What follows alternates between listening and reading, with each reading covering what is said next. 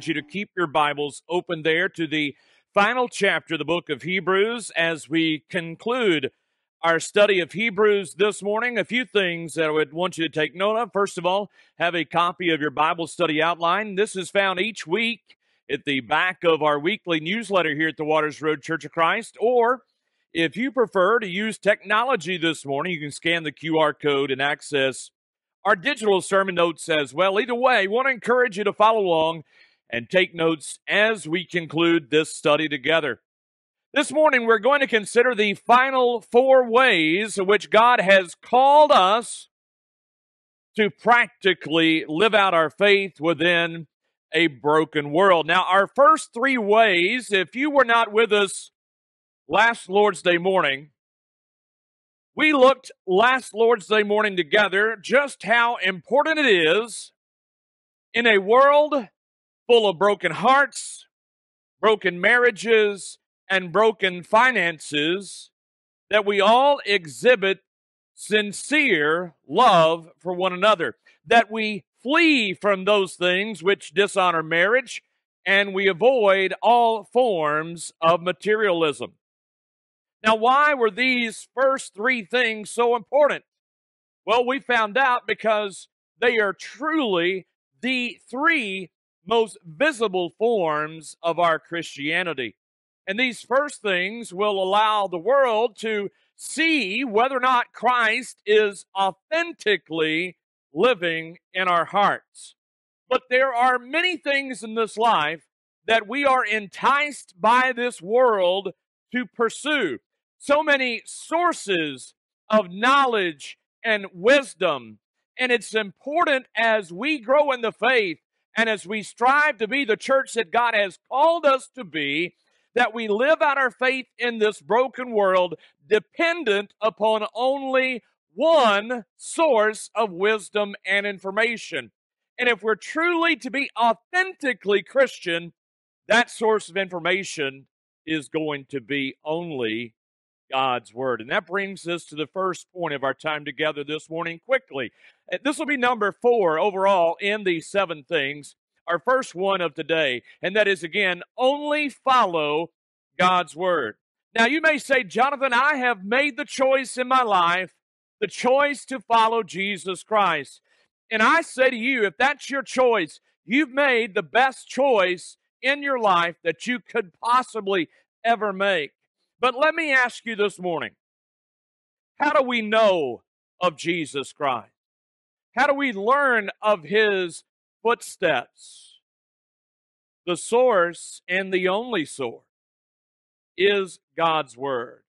In fact, let's look back what Mark read for us this morning, chapter 13 and verse number 7. It says, remember your leaders, those who spoke to you, and notice how it qualifies this, who spoke to you the Word of God. Consider the outcome of their way of life and imitate their faith. I'm also reminded of what Paul told the church in Ephesus. Ephesians chapter 4, verses 11 through 13, Paul says, and he himself gave some to be apostles, some prophets, some evangelists, and some teachers and pastors to equip the saints for the work of the ministry, to build up the body of Jesus Christ until we all reach the unity of the faith and in the knowledge of God's Son. In other words, in this life, you are going to have some, let's look at that first idea, evangelists. And that is any one of us in this room this morning who are striving in our lives to share the truth of the gospel. You have some pastors and teachers. You have all these different things. You're going to have pastors. Folks, that is our shepherds right here at the Waters Road Church of Christ. They're also known as elders or presbyters in the Bible. You're going to have teachers. That's anyone that is proclaiming the Word of God. If, and notice that's a big qualifier, right? If they're doing it faithfully, what are we supposed to do in return? We're supposed to follow the Lord and follow their example. And if they are truly living by faith, you are to pattern your lives after these people as they pattern their lives after Jesus Christ. See, church, God, the Word of God, the Bible, that is God's handbook. It is God's owner's manual of your life. And it only makes sense that if you will follow the Lord and follow His Word, God says that you will experience human flourishing. You will be filled with joy and blessing in life. And let me tell you, you may not believe that, but all the statistics that are out there today prove it to be true, that the happiest, most content, and joyful people in life are those who follow after Jesus Christ. Let me give you an example of that. Back during the pandemic, at the worst part of the pandemic, Pew Research did a study, and the group of people within American society that did not experience more depression, there was no other group than Christians who suffered less depression than the rest of our country. Why do you think that is? I can tell you why it is. It's not that we're people who live without any heartache. It's not because we are people that have no difficulties or that we're perfect. No, we live in a broken world, right? Is this heaven? No. But the fact is, by following Jesus Christ and His Word, you will have more purpose in life, you will have more meaning in life, and we're going to have more significance in our lives because we pattern our lives after Jesus Christ, and that gives you hope even in the darkest occasions of your life. And from Genesis to Revelation, the primary message of God stands out, and that message is Jesus Christ. And what did Hebrews tell us? Look at verse 8. It says, Jesus Christ is the same, what? Say it, congregation. Yesterday, today, and forever.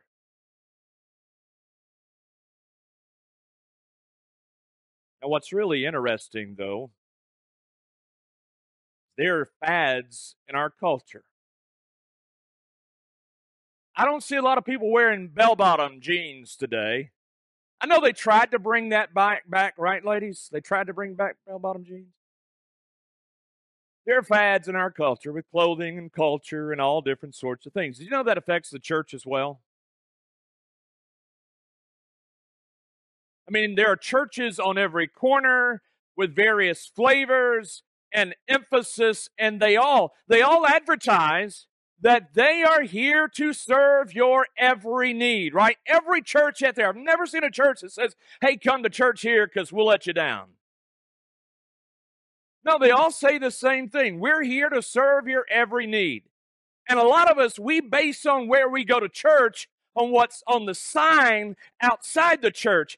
And if it says Christ in it, a lot of us say, that's where I want to be. Folks, it doesn't matter what's on the sign. If Christ ain't in this church, you are not going to be built up in the body of Christ. The main thing has got to be Jesus. If we're not careful, though,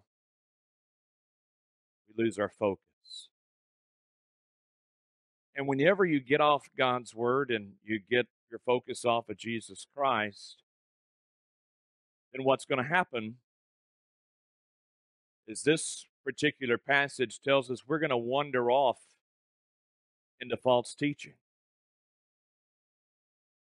Look at the next verse.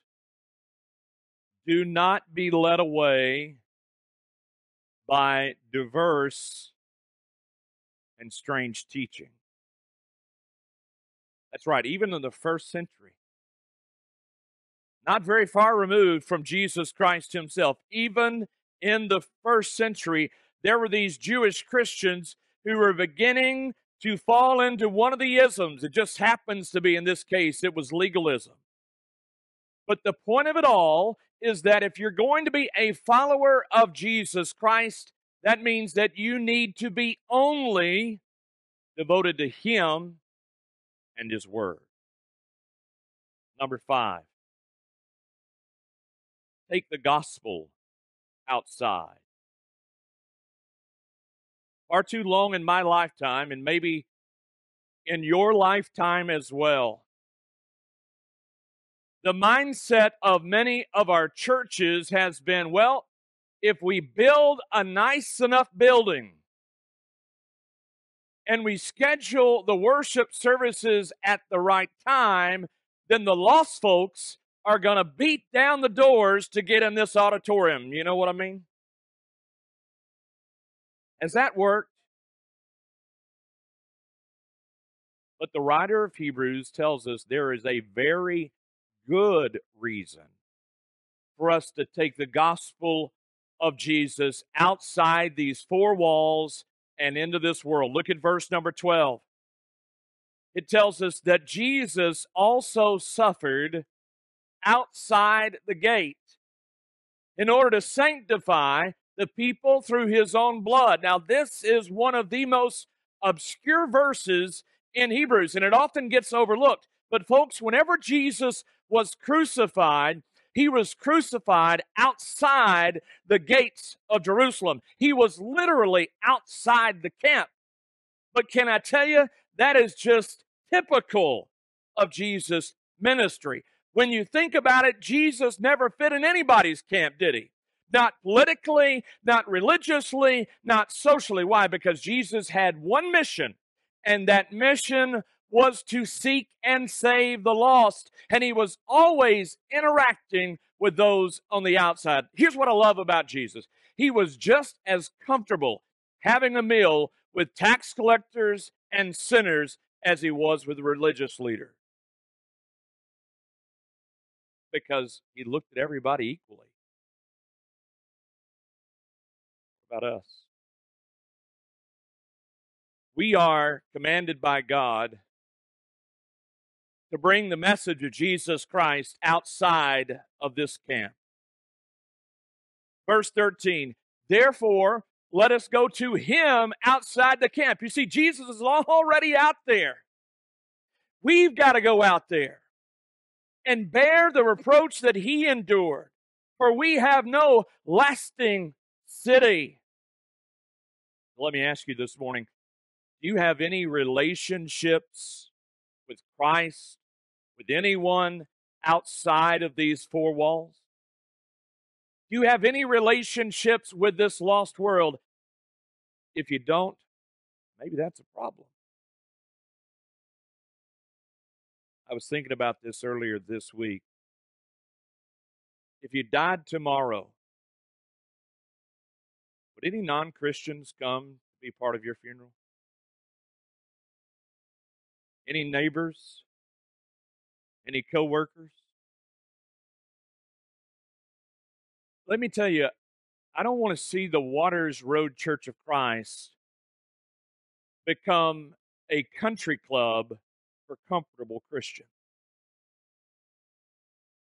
I don't want us to be a place where you can come just to get a few inspiring words from a sermon. No, we are a sending agency out into this world. That's what we are here to do. It's interesting. I remember as a child, and those of you who've been part of the church most of your life will know what I'm about to say. At the end of our services, our brothers typically lead what is called a closing prayer.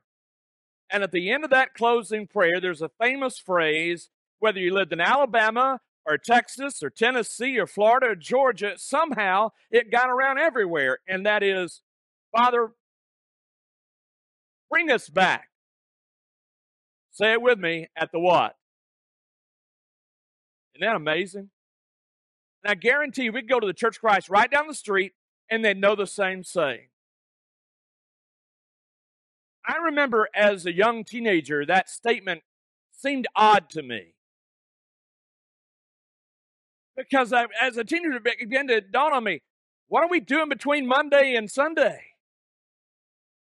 Maybe our prayer ought to be not, Lord, bring us back in the next appointed time, but Lord, help us this week as we go out in this lost and dying world so that by next Sunday we can bring somebody with us. Not just us, bring somebody with us. Number 6. sacrificially worship the Lord. Now, if you've been with us throughout this study of Hebrews, and let me say thank you, first of all, any of you who have been with us for a majority of this series. If you've been with us for any amount of time, you know that in the Old Testament, anytime a person would come to worship God in the temple, they would always bring what with them? Do you remember? They would always bring an animal sacrifice. How many of you, listen, church, how many of you brought with you this morning? How many of you brought an animal sacrifice with you this morning? No, I'm not talking about your husband. We didn't. We didn't bring any. Because Jesus is the ultimate sacrifice. But look at verse 15. What does it say? Through Jesus, Him, then let us continually offer up a sacrifice of praise to God. That is the fruit of our lips that acknowledge His name. When we came together this morning to worship God, that is the reason why we do it each and every Sunday. That's why we spend the first half of our worship time together praising God in song, praying together, sharing communion, giving of our means. But folks, examine verse 15 very carefully with me for just a moment. Look, first of all, it says what? 2 words, through Him. Who's the Him? That's Jesus. That means that you and I didn't come here today out of our own accord. Now, every Sunday we come through Him, Jesus Christ. Next phrase, what does it say? Let us. That means that our worship is to be done in a community. But this contradicts our individualistic society that says, Jonathan, I don't need to be a part of church in order to worship God. No, God says right here, I want it to be done in a community. And you and I need to be part of that community. Amen? Next phrase. Continually offer up. That means this needs to be done on a regular basis, ongoing. And then what? A sacrifice of praise to God. Worship on this earth has but one audience, and that one audience is right now in heaven. And all of our worship should be directed to Him, Jesus Christ. What about this sacrifice of praise? We sung that song, right? We bring a sacrifice of praise, right? Did you know there's a second sacrifice that we are to lift up before God? It is the sacrifice of giving offerings. Look at verse 16.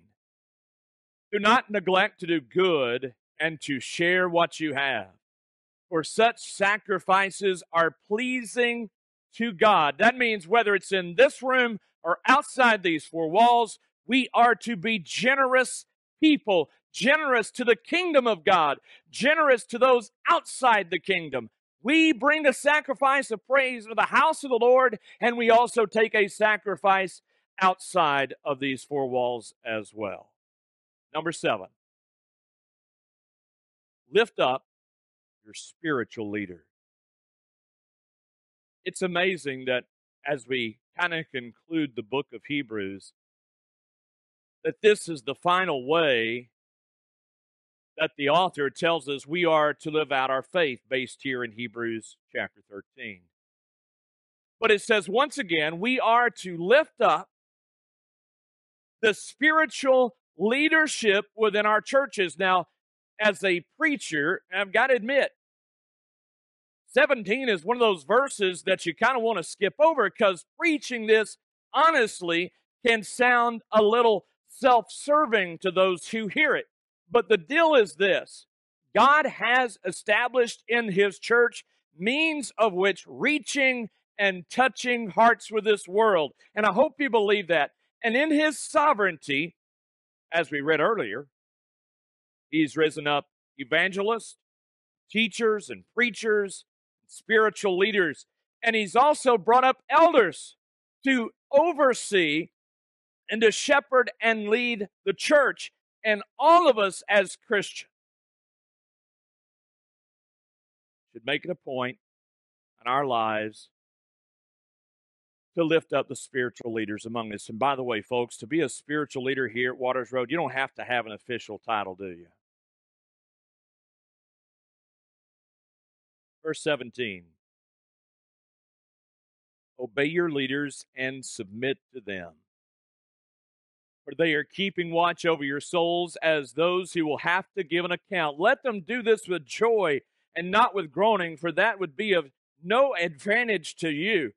When I read that verse, it reminds me, over the last 45 years of my life, I've never known an elder or a preacher or a teacher or a Christian who has been absolutely perfect. How many of you have known someone who was absolutely, completely perfect? I know myself, and I'm far from perfect. But listen to me. When you know that somebody is humbly seeking to lead you based upon God's word, the Bible says that you are to support those people. Not only support them, but follow them. Not only follow them, but verse 18, as Mark read us, tells us we are to pray for them as well. And notice he says, pray for us. That is plural, not singular. It's not follow your leader. It's follow the leaders, right? Why? Because we have a plurality of leaders within the Lord's church. You may come from a different religious background and you may come here to Waters Road. We don't have a pastor. We have pastors. We have elders. They're presbyters. They are our shepherds. I am thankful to say this morning, this is not the Jonathan Sanford show. This is not the Charles Davis show. It's not the Phil Gabbard show. It's not the Cliff Thompson show. It's not any of us singularly being their name, their show. Folks, this is God's place, God's family. And I'm thankful that God set up the leadership within the church the way he did. Because when we've watched our world, the way the world has tried to lead the church, what is the old saying? Absolute power corrupts absolute. God knew what he was doing.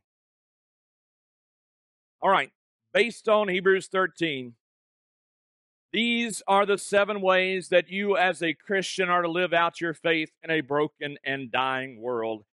So my final question, what are you going to do with all this? It's been one of the most challenging series I've ever had to preach. Guy, I can tell you we've had many conversations over the last, how long has it been? 9 months? Thank you for allowing me to share God's word with you this morning. And now we want to give back to you. There's a way that we can assist any of you, whether it's prayer, whether you have a need in your life that you want to cry out to God and you want us to cry out with you, whether you want to begin your relationship with God through Jesus Christ, obediently putting him on in baptism. We want to be here for you. We can also meet with you privately. If you have a need you want to pray privately about after we're done, please seek myself or Guy or one of our shepherds or someone you trust. We can help you at all. Come now as we stand.